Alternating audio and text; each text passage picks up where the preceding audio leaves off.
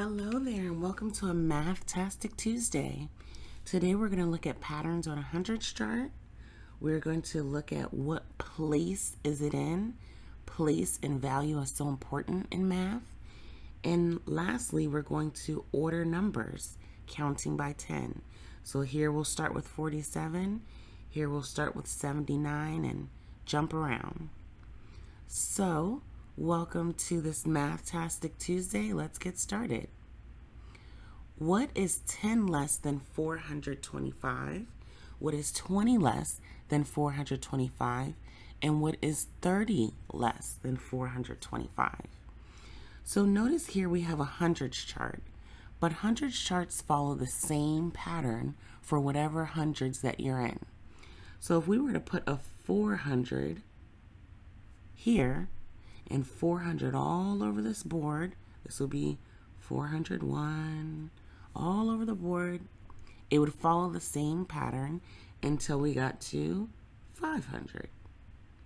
So I can mentally turn this hundreds chart into any group of hundreds that I'd like to. So 425 would be right here.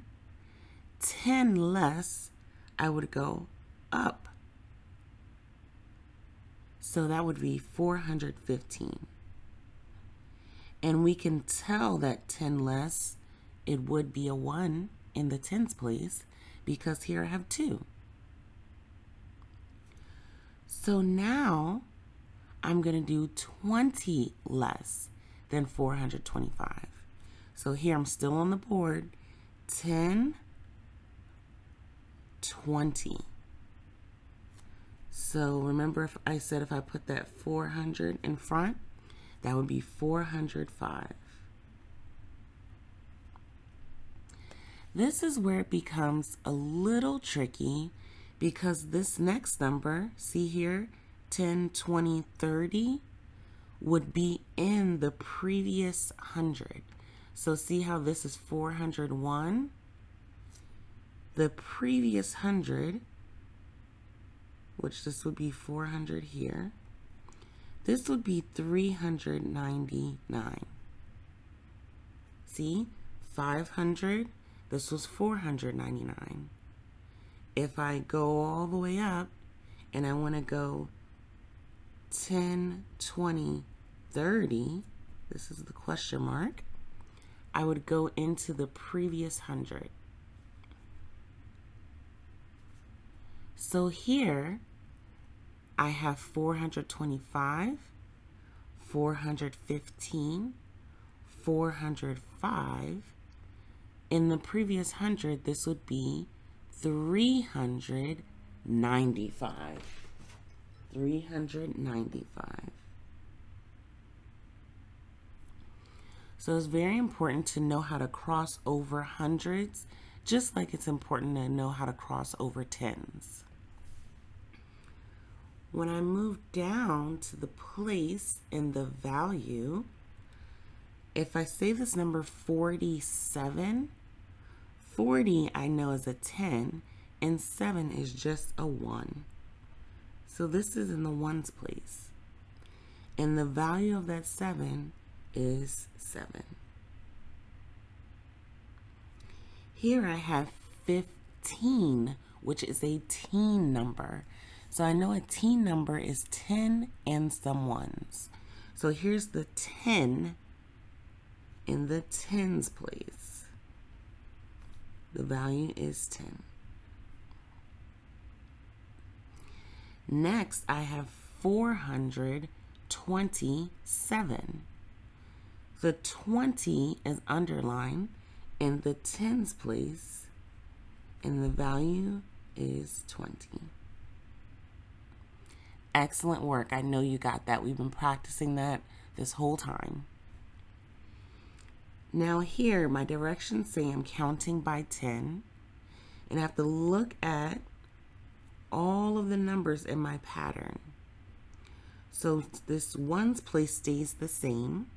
So I'm pretty sure the ones place will stay the same. And my tens place is what's changing.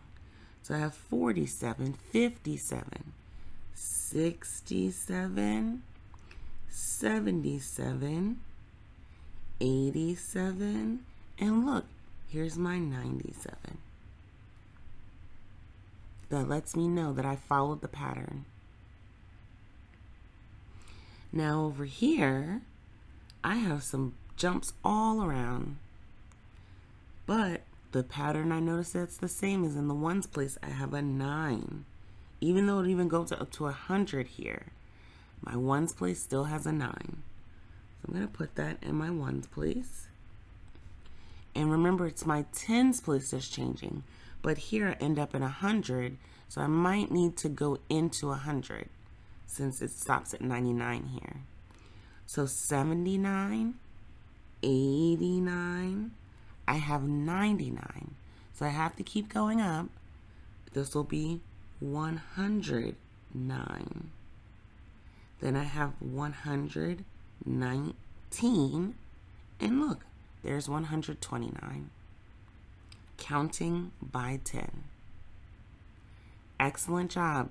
If you need to go to the hundreds chart to see the pattern, you can see the pattern. 79, 89, that's right here on my chart. 99, and remember, it just starts back over at the top with the new 100. It just starts back over at the top with the new 100. Excellent work today.